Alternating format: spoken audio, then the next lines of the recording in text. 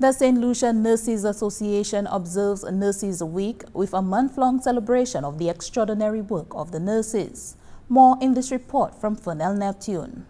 Nurses around the island were honored and celebrated for their dedication and commitment to their profession.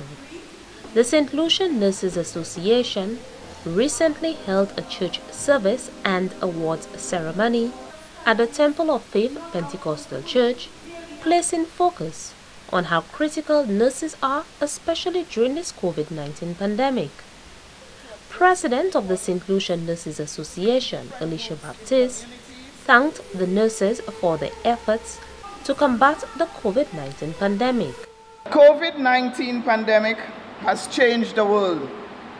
The way we live, socialize, work, interact with each other, and the way we deliver nursing care. It has raised the visibility of nurses like never before and underlined that nurses are indispensable to healthcare and the backbone of every health service. Nurses are on the front lines of this pandemic, separated from their loved ones and praised as heroes. But nurses are human. They are not angels or superheroes. They have the same needs and rights as everyone else. Pastor of the Temple of Faith Pentecostal Church, Pastor John Joseph, saluted all the nurses and recognized the invaluable work they continue to do. There are things that I love about nurses. The immense pride in what they do, their work. You love what you do and you believe you are made for this. And this is part of what you are aspiring to be.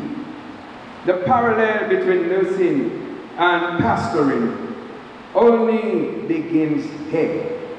Our common role is to give care or self-care for others. Nurse Alicia Baptiste also made a call to support the courage of the nurses under very challenging situations. Over the past year, nurses had some of the most critical roles and responsibilities during the pandemic. They will continue to be at the front line of healthcare in communities, primary healthcare, and the acute care sector.